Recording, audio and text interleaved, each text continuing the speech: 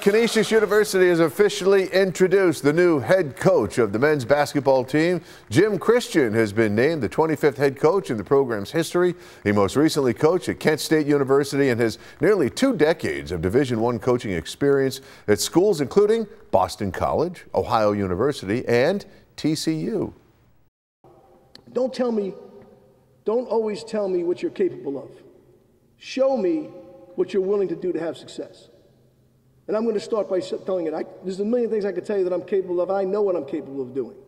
But I'm looking forward to every single day that I wake up here, the drive, the energy, the passion to make this program successful. I'm going to show you over time. I'm going to show you in day one. I'm going to show these young men in day one. The first second we get on the floor, they're going to understand that.